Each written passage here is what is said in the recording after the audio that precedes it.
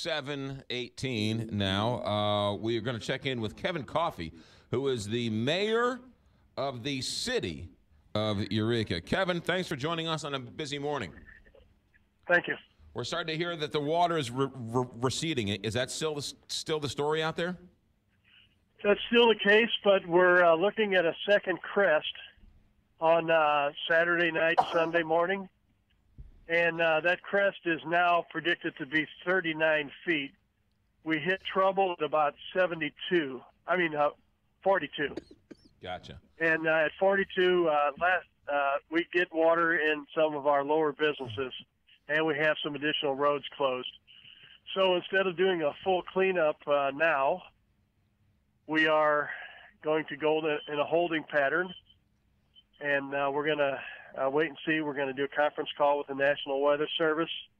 We're going to leave our sandbag walls up until we determine that the crest will remain below 42. Last time is over a few days, it raised up to 46 from 39. So we're going to be very cautious here with the additional rain we're having today.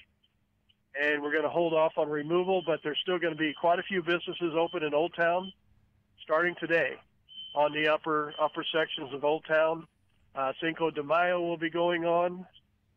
Several restaurants will be open, and El Nepal and Michelle's, and so we invite everyone to come down and enjoy this evening and tomorrow and this weekend.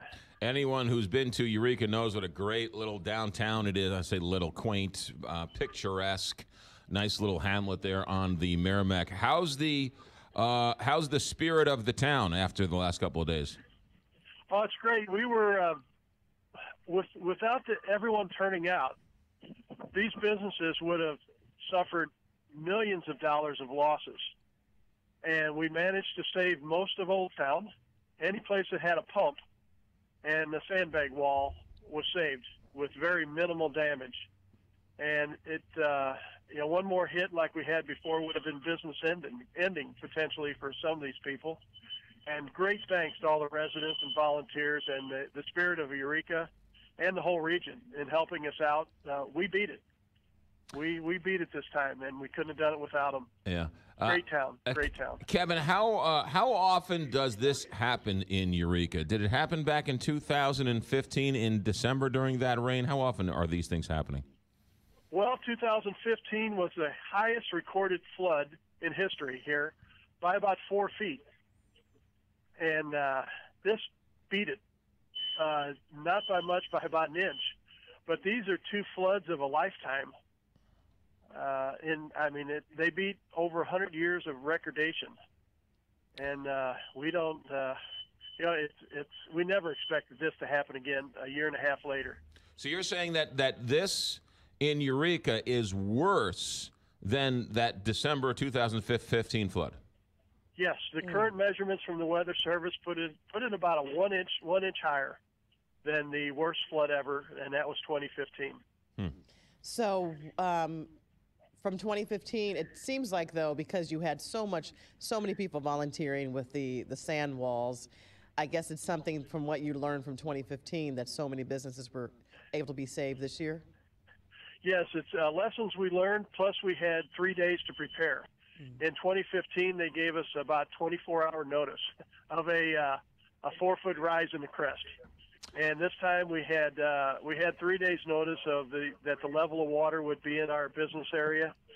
Those extra days made a huge difference. We were able to mobilize, call in sand and pumps, and work with St. Louis County and the state of Missouri to get things going. And having 3 days instead of one made the difference.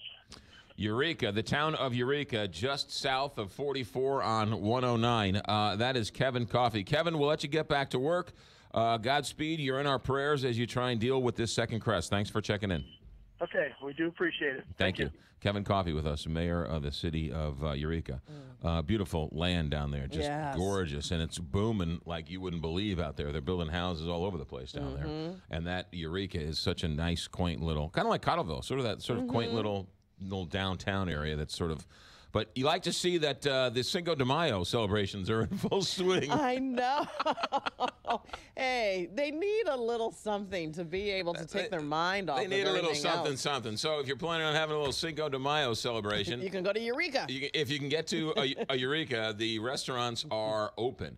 All right, 723, Big 550, KTRS. All right, Kelly Jackson, this story is, I can't get enough of this story. So this weekend, France is voting on their